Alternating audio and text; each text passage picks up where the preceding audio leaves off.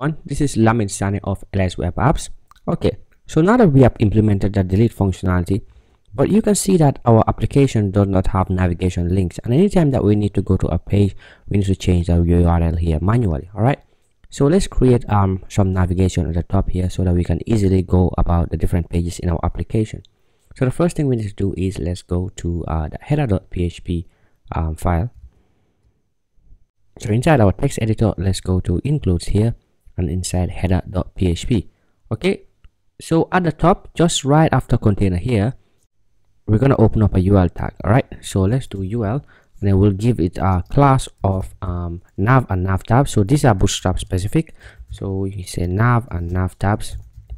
Okay, and inside there, let's open up an li tag for each element, and then inside there put an a tag there. So first we need to create a navigation link for the home page, and that will have a URL of // okay, so next let's just duplicate that many times. All right, so next let's put in here pages, sorry, so that we can navigate to the list of pages easily, and that will have a URL of /page. Let's duplicate that once more, so we'll have one for create page, and that will have an navigation link of pages /add.php. Okay, so let's rectify this a bit. It's not page, it's pages, and then let's duplicate that once more, but this one is going to be a logout link. So basically we're going to have logout here, and then we're going to have another link here which is login, but we're going to have to do some logic just around those in a bit. So but let's change the URLs to make sure they are correct. So let's say logout.php,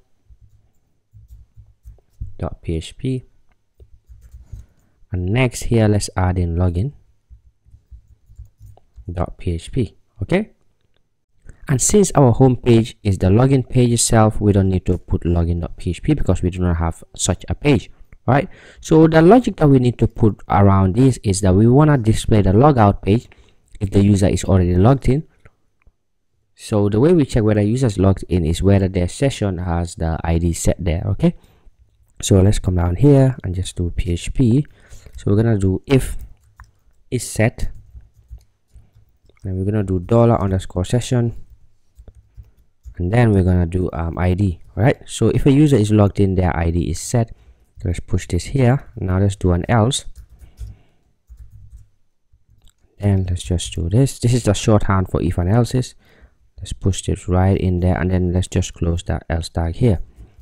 So and if, and then we just do a semicolon. All right, so now let's go to our browser and just refresh, and seems like we have an error on line 16.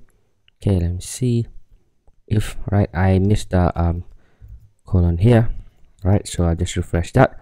Now you can see we have all these pages at the top, and we can visit the pages: the create page, the login page, and then the home page. Okay, and as you can see, we have one issue. We are still logged in, but our page here still displays login, and the reason for that is we needed to start the session at the top of this page here. Okay, so let's go to the top of the page, and let's just call start session. So I'm gonna come here and just do open a PHP tag. So I'm gonna say start session, which is the helper that lives inside of our functions.php. okay, I'm gonna come here and refresh that. So let's just inspect the top here. As you can see, now it says logout because the session is now started, and when I click on that, we can log out. It says there's no logout.php file, and that's because we have not implemented the logout feature already. Okay, but next let's go to a new video, and then we implement that functionality. And this video ends here, and I thank you for watching. I will see you soon. Cheers, bye bye.